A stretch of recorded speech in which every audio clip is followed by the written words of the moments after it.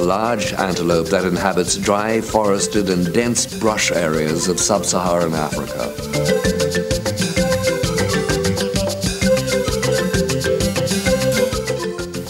The major distinguishing feature between the sexes is the magnificent spiral horns, which can grow in excess of 1,5 meters.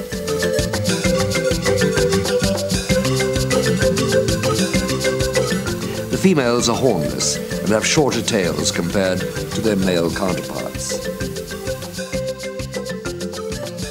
The kudu is reddish-brown to pale grey in color. There are stripes along the middle of the animal's back and several white vertical stripes on either side of its body. The beast is further characterized by a grey neck and whitish cheeks, which are usually a little darker for males. The kudu's ears are large and broad.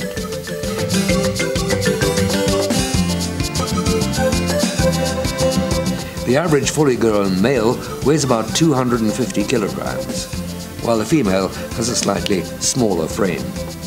One of the kudu's outstanding characteristics is a well-defined shoulder hump. The kudu is naturally a timid and gentle animal, which feeds mainly on a vegetarian diet of leaves, fruit, and grass.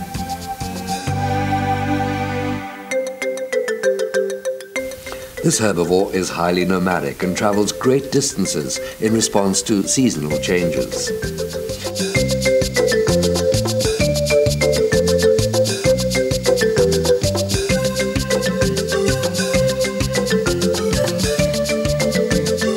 Kudu is a delicacy in most parts of Africa.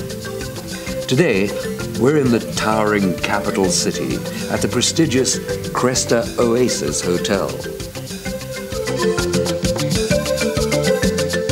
Our destination here is the Café Afrique restaurant, which specializes in African cuisine. Back in Café Afrique, and I'm with my favorite chef, Thomas Joe. Thomas, the last time I was here, you made something unique, something different. It was a fusion of fruit and some African stuff. Hey, I'm going to call it African stuff because I don't quite remember. What are you going to make for me today? Yeah, today, Rogers, I'm going to make a very nice kudu fillet. Ooh. Grilled on a butternut timbale, served with fresh miliko. Yes. And traditional vegetables that are stir-fried in front of you, and a bit of fresh mango sauce to go with it. It's always a joy to work with you. You're always coming up with something new, this and that. But the thing that I like about you the most is you never deviate from the African cuisine. You're building it, making it come out nice. It's your style. So what's the first thing that we do here?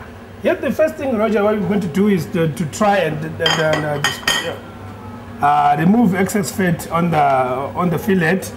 And the other question that you have mentioned about the traditional, this is the theme. This is all about Café Afrique. Café Afrique is here to promote locally African dishes.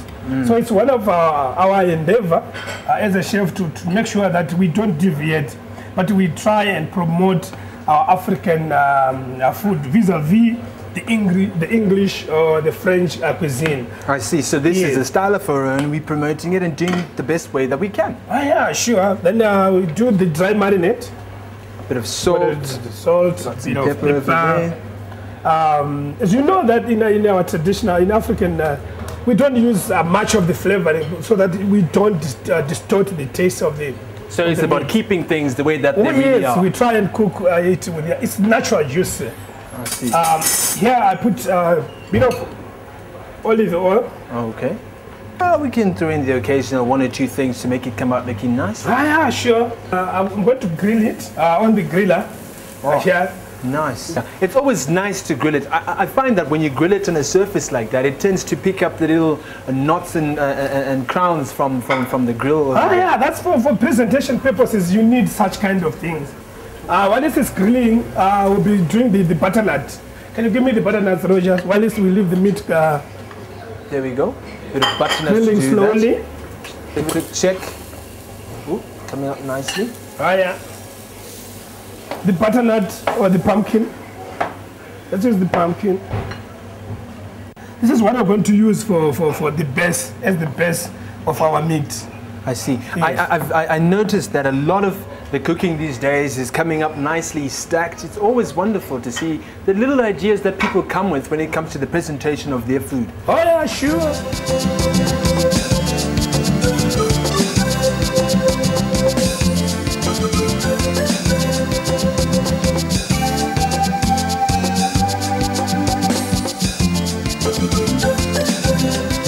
Our steak, I think, is really. Okay. It could be a medium rare. So that you maintain that succulence. Yes. I've got a very special place, Rogers, that I'm going to use. These are cast iron, typical. I see, and you just kept it there to keep it hot, eh? Yes. But then I've got also special sauce pot. Fancy that, hot food on a hot plate. Oh yeah, sure. Just keep it going. Yeah. Oh, do you hear that sizzle? Amazing, the plate should be hot. Extremely hot. Lovely. This is our steak.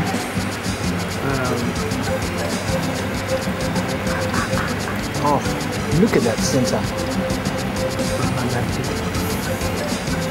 I like that. We've maintained the succulence of it.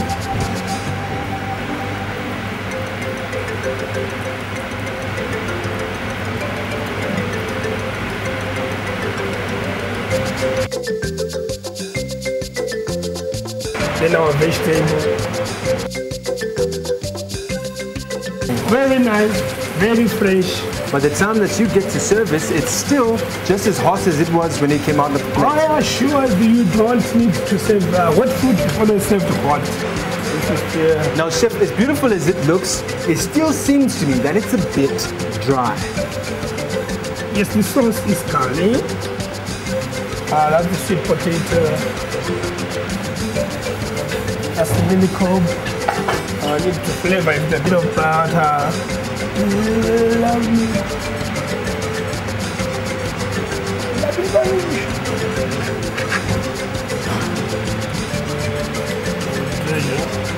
Just drizzling a bit of it with the meat. Then the extra sauce you can put in the pot. The chili salad. Very crispy.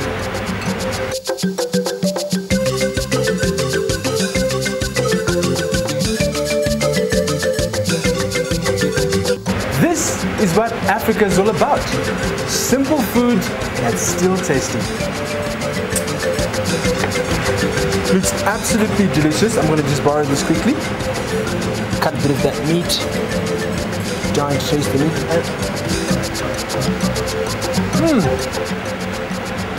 I like this one. It's very good food. Chef, this kudu tastes absolutely fantastic. The sweet and sour sauce is just a touch it could not do without. Thank you very much. You're welcome. Thank you very much. Please call again.